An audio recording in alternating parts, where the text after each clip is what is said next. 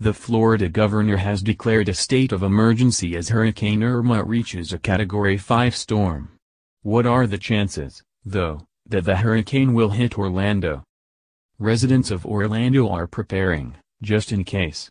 However, although Orlando is within the state of emergency declaration zone, there isn't currently a hurricane watch in that city, and Irma, while somewhat unpredictable, is projected to strike a path through South Florida, such as Key West and Miami, instead.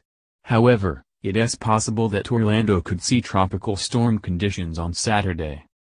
The latest hazardous weather forecast for Orlando from the National Weather Service, as of 9:30 a.m. on September 5, says, the forecast for this weekend remains somewhat uncertain as Major Hurricane Irma moves into the Florida Straits and makes its closest approach to central Florida, probably around Sunday.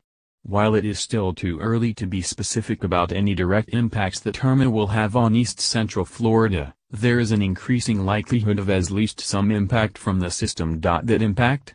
Increasing rain chances and increasingly windy conditions are likely this weekend.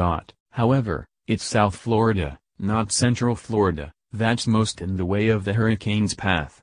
According to the Orlando Sentinel, the hurricane is expected to strike with maximum sustained winds of 130 miles per hour, lashing Key West and Miami by 2 p.m. the Saturday.